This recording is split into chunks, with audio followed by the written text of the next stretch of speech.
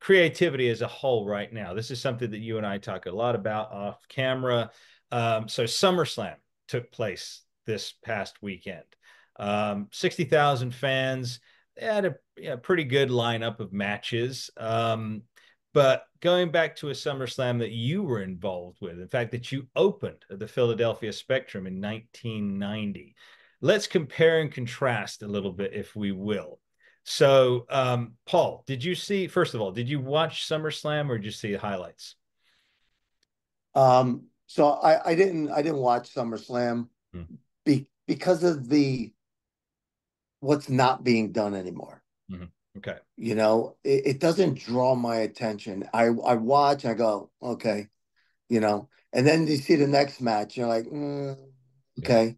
And then you see another match, like, oh, I like that spot, but the rest was blah. Right. Um, I think the big difference today is we went out and we ad libbed it. They are they're Hollywood now. Mm-hmm. They're scripted. Yeah. How they can do that is beyond me. Mm-hmm. I mean, God bless them that they can do it because I couldn't do it. Here, put your left in front of your right. I mean, I know it's not that crazy, but for the most part, it is. Yeah. If they miss a spot, they go back and do the spot again. Yeah. Yeah. And it's to me, it's just insulting. It's Mm-hmm. humiliating. Mm-hmm. But this is what they want. Mm-hmm. It's not organic, is the word I'm looking for. It reminded me, the setup looked like SummerSlam 92 in Wembley Stadium, but because it was an outdoor stadium. But I have a tendency to agree with you. It's not, nothing really catches your attention. You can try and do surprises. So they did a surprise with the women's opening match where Rey Mysterio's son, he was apparently he was with this women's champion, Rhea Ripley, I believe is her name. She lost because he helped this girl apparently that he's been having a fling with, which again, I think there are some things, and I think you might agree with me, Paul. We know the guy's married in real life. He just got married, Dominic Mysterio, to a wife, but yet he's playing that he's involved in this love triangle. But yet it's plastered all over the internet that he just got married. I mean, there are some things that you cannot suspend, right?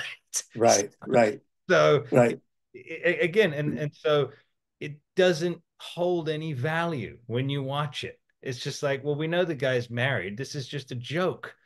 right. The beauty that happened when I'm going to use SummerSlam 90 as a reference point, because in my mind, that was one of the most polished SummerSlams to ever be produced.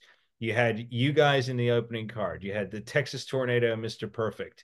You had the Warrior and Rude in the cage, Hogan and Earthquake. I mean, you had just a stacked card, but every match was telling a long form story. And that's what the only one that happened this weekend was Drew McIntyre and CM Punk, and that ended abysmally for everything that it was built up to be. For Drew to win and go over CM Punk, it just seemed like a lack of creative storytelling.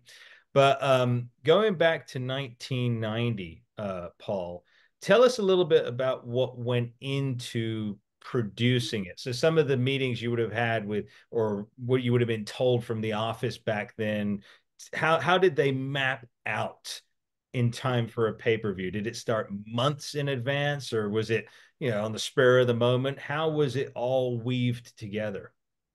Well, it was months in advance. Mm-hmm. So they build a storyline, Mm-hmm. right, to lead up to a pay-per-view, Yeah. which is kind of what they get away from right now. Right. Um, but you know, nothing is told to you Mm-hmm. unless they want you to crash through a glass, window, Yeah. or come down out of the rafters, or something like that. Other than that, it is it was told in all the houses, Mm-hmm. for lack of a better word. So you go to an arena and you're fighting the Rockers, right? And you're in Chicago. And then the next night you go to Detroit and you're facing the Rockers. So the people want to come and see what's going to happen. Yeah.